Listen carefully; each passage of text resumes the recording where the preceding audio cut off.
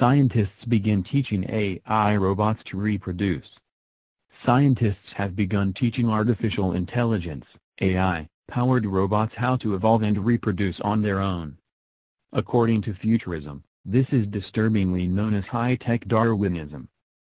Plan.com reports, the researchers' ultimate goal is to design artificial intelligence and robots that can analyze their own source code and mate with others by combining bits and pieces of their code with that of other robots. This would to create offspring, much like organic life, Futurism reported.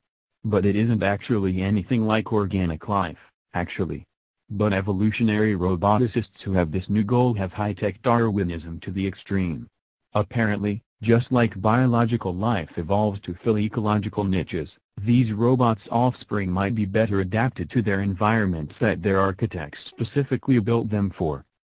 An interesting future awaits once high-tech Darwinism becomes successful.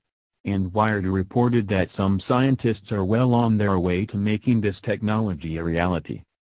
David Howard, one of the scientists on the project, told Wired that there's a positive spin to all of this. It gives you a lot of diversity, and it gives you the power to explore areas of a design space that you wouldn't normally go into. But others see this as a way to permanently force human beings into extinction. One of the things that makes natural evolution powerful is the idea that it can really specialize a creature to an environment, Howard told Wired. But natural evolution doesn't sound anything like robot evolution. Humans are making themselves obsolete, and our 2 cents is that this will not end well for humanity. About latest posts.